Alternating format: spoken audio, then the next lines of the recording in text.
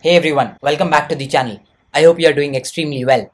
So today we are going to solve this amazing and an interesting problem that is delete a given node when a node is given to you from the SD sheet.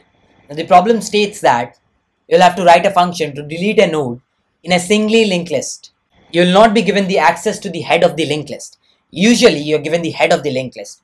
Instead, you'll be only given the node which has to be deleted.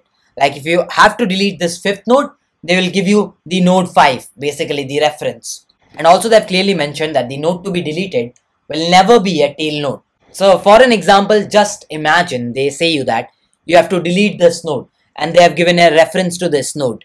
So you don't have anything. You have to delete this. Now generally to delete this, what you need is you have to cut this link and you have to take this. That was the general approach.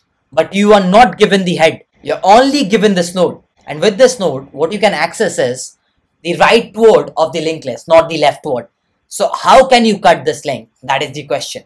Now the question might look interesting, but trust me, it has a dumb solution. Now the solution is very simple. What you do is, you simply copy this 3 over here. Correct. And after this, you cut this pointer and point it to the next of 3. So that's going to point to null. So you did not delete the node, but what you did was you actually deleted the value. Since you are storing integers or double or something, you were able to restore your value. That is 1, 4, 3 null is your new linked list.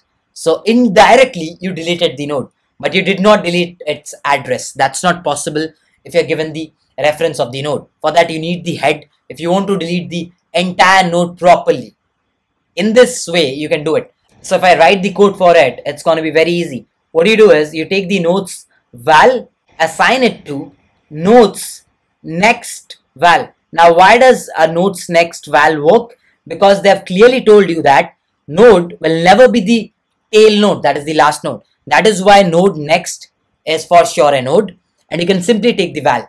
So what I do is I assign this 3 to this 2, and after this what I do is I can say nodes next, correct, nodes next is going to be pointing to nodes next. So in this way I copy the value and I have new links. So these 2 lines will actually delete a node. Looks a dumb solution, but I cannot help. So these kind of question will not come in direct interviews. If you're left off with 5 or 10 minutes of an interview, the interviewer might throw up such questions.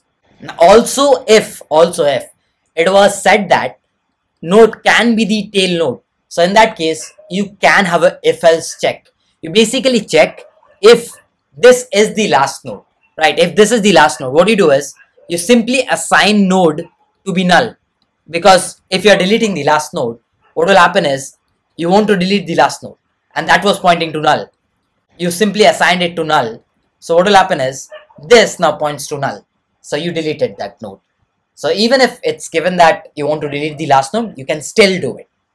The time complexity is big O of 1, that is constant in nature.